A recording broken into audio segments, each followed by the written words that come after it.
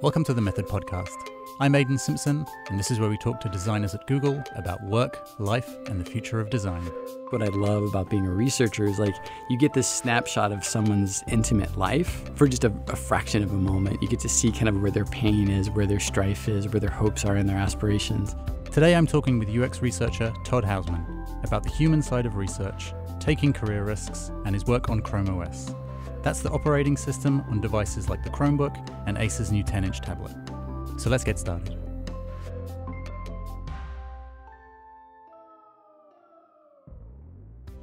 So my name is Todd Hausman. I'm a user experience researcher at Google. Right now I work for the ChromeOS team. We sit inside platform and ecosystems with Chrome and Android and a couple other products that I'm sure I'm forgetting off the top of my head. What's hard about working on ChromeOS? So I think ChromeOS is at a growth spurt. So I think it's kind of like with children, you get them to a certain phase and you feel like they're healthy, but they have to move on to that next phase. And that's definitely where we are right now. ChromeOS was launched with the dream as the browser could be everything you needed it to be, that the web could provide the interface to the world and every facet that you might need and hope. And I think we've done that exceptionally well. We've built a computer that houses not just a browser, but apps you need. And I think the challenge then has become for us is we are fast, we are cheap, we are secure, and people think of us as a cheap, fast, and secure browser. And so one of the challenges I have as a researcher is a lot of times even when I talk to people that have used Chromebooks or ChromeOS for a long time, they have a really hard time distinguishing Chrome itself, the browser, from the computer, the Chromebook, and then from docs and drive. And so that experience is very continuous for them.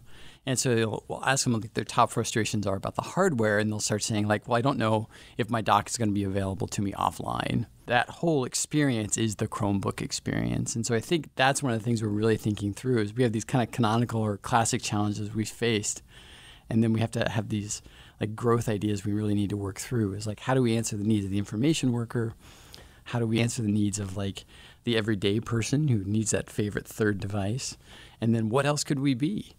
And so I think that's the great challenge that a researcher loves is who else could we serve or what else could we be? So in a perfect world, what do you think this could look like? Google's at this fascinating crossroads of machine learning where we're getting really, really good at predicting what you might want. And so I think in a perfect world, at least where we hope to get to, is where Drive itself or the file management system itself can predict what you'll need when. If we can get you to stop worrying about your own local storage or whether it's online and offline, that solves a major problem from both that blurring perspective, because now you know not to blame necessarily the computer, the Chromebook, nor Drive. We've worked together to create a solution where you don't have to worry about it at all. I want to change tack a little bit and dig back in time. As you mentioned, you've been at Google a little while these days. Is there a project that you're most proud of and has pushed you the furthest? When I first came to Google, I inherited this project called Seedling that Molly Stevens had started. But what they really wanted to do is take the ads and commerce team out into different markets so they could basically see how businesses of different sizes were trying to succeed on the internet and the challenges where they were facing. And so I got Brazil. It was this great exploration of getting people excited about going to the market and helping people kind of familiarize themselves with the segments we were going to visit, but then also having these very human conversations about oh, by the way, when you go to the bathroom, be mindful of. Yeah. And so it was this great kind of mix of really low and high conversations. But I think it was one of the first times I got to deeply know the people that went out on the trip with me. We still, when we get together, share those experiences. And every once in a while, believe it or not, someone will come to me and be like, hey, we used one of the Project Seedling insights to further this project. And so it's one of those kind of things that even though it was one almost 5 years ago, it's one of the projects that still comes back again. I still remember a lot of the users I met. One of my favorite was we'd met this guy whose main business was making custom fish tanks. But he wanted desperately to be in the pet store business. He loved animals. He wanted to sell animals. But all of his profits came from making fish tanks. And so it was kind of this interesting conundrum for how he aspirationally wanted to promote his business as this place to buy fish and puppies and kittens and lizards. But he knew that his bread and butter were these fish tanks. And so when he talked to us about his advertising challenges, it was really an identity crisis. He's like, how do I promote what I want to be when I know I have to promote what makes me money, that literally keeps the lights on? And so like that conversation, it cements what I love about being a researcher is like you get this snapshot of someone's intimate life for just a fraction of a moment. You get to see kind of where their pain is, where their strife is, where their hopes are and their aspirations. It's nice how you touched on the people, not just the project itself, but it was the people who made the experience. That's something that often gets overlooked. I think that that's an important thing is, as Googlers, not only do we have to have a deep connection, I think, to the users that we're trying to focus on, to kind of borrow that tenet, but it's also you have to have a deep connection to the people you're trying to do that with. Because I think it's in that connection, that's what gets you over the argument over priority. That's what gets you over the critical piece of feedback you have to give that person about a design they're working on, is that you've had that moment, or maybe you had a moment of fun, over, fresh fish and a bottle of wine. Maybe you got to celebrate someone's birthday unexpectedly, but it's those personal connections, those small social investments you make that I think get you through those harder times. Because you will have those in a product development process. Like, it's a stressful thing. There's a lot of pressure. And I think it's those moments that help you stay focused, but also help you stay connected. You touched on why you love research there, but you actually started out as a web designer. I did. What changed for you and why? So I was a young student in college, and I was just looking for a hobby because I was a psychology student. I thought ultimately I'd be a therapist of some flavor. I'd probably go work for the VA, as a lot of us did. And I took this class through the library, of all places, to code HTML pages. And so I got a job at a local paper, coding web pages on Thursday and Friday mornings, because they were weekly publications. So I coded the stories they'd written the week before, or the night before, for the weekly paper. And that led to another job where they were like, hey, you can code. I'm like, well, I can do HTML. And they're like, hey, would you like to move around and do the other newspapers? So basically, I got hired by that newspaper company to move around to their papers all around the country to code these websites. But at that time, no one knew really what it took. And so at any given day, I was, writing HTML code, or I was writing database code, or I was writing SQL code to get stuff in and out. And then eventually I had to pick up some graphics. But at the time, graphics were because you're still in dial-up, so you had to be really careful about the amount. But I dabbled in Photoshop. I was really bad at it. But I realized, very early on that my favorite part of the process was figuring out what the people needed. And so that was meeting with the stakeholders to understand their perspective. It was meeting with the people that would ultimately consume the media. It was looking at what they were doing once it was out in the world. So one of my favorite statistics that actually still holds true is that the most popular section, no matter what we promoted on the front page of a local paper, is always the obituaries. The obituaries outpace the classifieds, they outpace the sports page, they outpace the news, the weather. That was the number one thing people would come to us, because you could get a lot of that content other places. You get national news from CNN, you get the weather from weather.com. You were coming to the Journal News, which is in Hamilton, Ohio, for obituaries. And so, but it was that kind of insight that the team themselves didn't know. The stakeholders had no idea that was the most popular section. And they only had one writer staff to it. So even the editor was kind of taken aback. And I think it was in that moment that it kind of gave me a giggle, because it was people are telling us what they want, we're just not listening. And so after the dot-com bust, I went back to school to try and figure out what my life should be. And I decided that I was going to focus on those kind of moments. And so I started to study research, because those are my favorite things. I also always admire designers. This is a part of the design process I always hated, was the very iterative nature of it. Oh, I'm on Mach 35.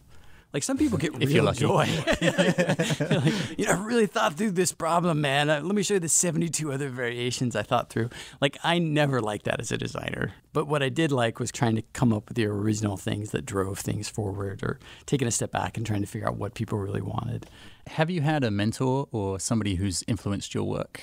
I mean, the person I have to go back to in my own mind is my first boss at the newspaper company. His name was John Cusack. He would... Not the John Cusack. No, not the. That would be sweet. He did wear a trench coat all the time. No, he was just a guy from Cincinnati, Ohio. But he always would give me the same advice, which I often go back to, is do bold things. Because what's the worst thing that can happen? You get fired? He's like, and if you got this job, you don't think you can get another one? And so that idea that what often holds us back is the fear of discipline, or the fear of retribution. I think that piece of feedback has driven a lot of my career, is don't be afraid to try something and ask for forgiveness. Because I think it's better to ask for forgiveness at that point than it was to apologize for never having done it. I think when I came to Yahoo for the first time, one of my first managers was a manager I had, again, just briefly at Google, named John Boyd. And John Boyd really taught me the value of like doing your homework. One of the things he really valued was like understand the context that you're playing in, like read other people's work, read literature, understand the theories that are driving it. Because once you understand that, like creating an experiment to test it is easy. That's the easy part. He's like, but really do your homework. Does that flow into the people that you're working with as well? Do your homework around the people you're working with? One of the things that I enjoy is really kind of diving in, like what drives you? What drives Aidan to get up and do a podcast? What drives my manager to, do the critical review is like understanding people's underlying motivations. I think is one of the things as a researcher I strive on, but I think it's also one of the things you have to apply to your coworkers. What is driving them to do or say what they're trying to do? And then I think then the question becomes is like, is your job to, fan that flow, keep it going faster, keep them in the zone? Is your job to, block it just for a minute so maybe they can see the thing behind you or see the thing next to them? Or is your job just to get out of the way? And I think once you kind of understand those motivations, it's much easier to pick one of those three things to do. And there's probably other things that we don't have that I didn't talk about. But I think that's for me what I'm always trying to understand is like, what's the cultural aspects? What's the product aspects? What's the goal this person is trying to achieve? And then your job is to figure out how to align to those things. What is your goal and how do you help align your goal to help them out, to drive them forward, or maybe slow them down, depending as the case may be. It ties nicely what you were saying before together. Go to the social situations, have a glass of wine with somebody, understand their context, get on good personal terms with them. So maybe it's a little bit easier to ask for forgiveness later on when you tread on their toes or, do something that maybe they're not on board with. Very astute observation. I think that those three pieces of advice I must tie together in my own head some way. It's like get to know people and like build your social capital so you can ask for forgiveness. But hopefully when you do ask for forgiveness, you've at least thought ahead a little bit. You've managed designers and researchers along the way. What is an example of true leadership that you've experienced or something that's inspired you? I think one of the examples that I often go back to is I think one of the hardest parts of leadership, especially in an organization like this, is giving people truly honest feedback, but giving it in a way that they can hear it. Because I think the people I admire the most are people who can give hard feedback in a way that doesn't feel hurtful, that doesn't feel cutting, and that's hard. But they give it in such a way that it feels true, and it gives you something to grow on. And it's not about you. It's not about you. It's not to say you won't feel that gut punch. I mean, I've felt that gut punch numerous times, but I think the people I really admire like do that and deliver that really well. And to those that I've had to deliver that gut punch to that are listening, I'm truly sorry, but I hope you grew from that. All right, two more. What are you not very good at? Oh, the podcast is way too short for me to get into that. All right, just one thing. I think the thing I constantly struggle with is when I come up with something that I feel fundamentally that maybe I don't agree with yet. And I think what that kind of tells me is like, oh, that person is clearly wrong. And it's that moment that then I'm like, oh, wait. The psychologist in me has to kick in. It's like, are they truly wrong or are you just not seeing their perspective? And then I think the other thing that creeps in as human beings is like there's a lot of emotion in right and wrong. So people who are wrong, you want to dislike. And people who are right, you want to like. But I think the thing is that I struggle with all the time is reminding myself is that human bias to hate what disagrees with you and to adore what agrees with you is in and of itself a bias. And that the logical animal in me has to take the time to figure out like why that person believes what they do. And that it's equally wrong of me to dislike that person or that request. And so the best piece I got actually recently was from the superintendent here in Mountain View. His name is Aidan Rudolph, and he said, Todd, behind every complaint is a request, or portraying every disagreement as a request. Your job is to figure out what that request truly is. And so I think that is where I'm trying to grow right now, is like when I disagree with a strategy, when I disagree with a direction, is like, well, have I taken the time to understand why we're on that path? And like, why am I blocking it? Why am I in the way? Or why am I not aligning? And I think that's what I'm working on now. Last question. What are you most excited about? I think I'm most excited about where Alphabet as a company will be in the next 10 years. I think as a company, I'm excited that we're willing to take, I think we call them other bets, But I think it allows us to kind of say, hey, you know, there's industries we're going to lose. That's just how this goes, right? But we're willing to kind of place bets in other places in hopes that one of those takes as deep a root. And I think what's fascinating is I have no idea which one of those are going to take root. In the same way, like if you would have described someone Google in the time they came out, I mean, it's not like they didn't come out to a crowded field. You know, there was the long dead Alta Vista, Excite, there was Yahoo itself. And so it probably would have been laughable as, oh, there's another search engine that's coming in. And I think it might be tempting then to say, oh, there's, you know, another car company. You know, now it's ironic that you have to say another self-driving car company. And I think when you see companies willing to take that many chances, that's when they grow out of what they were. That's how you get to be, you know, 3M, which was a mining company. They become, you know, a glue company. That's how you end up like Toyota.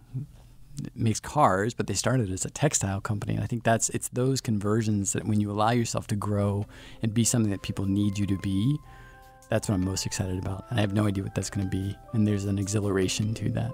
Awesome. Todd, thanks so much for your time. This has been great. Thanks, Aidan.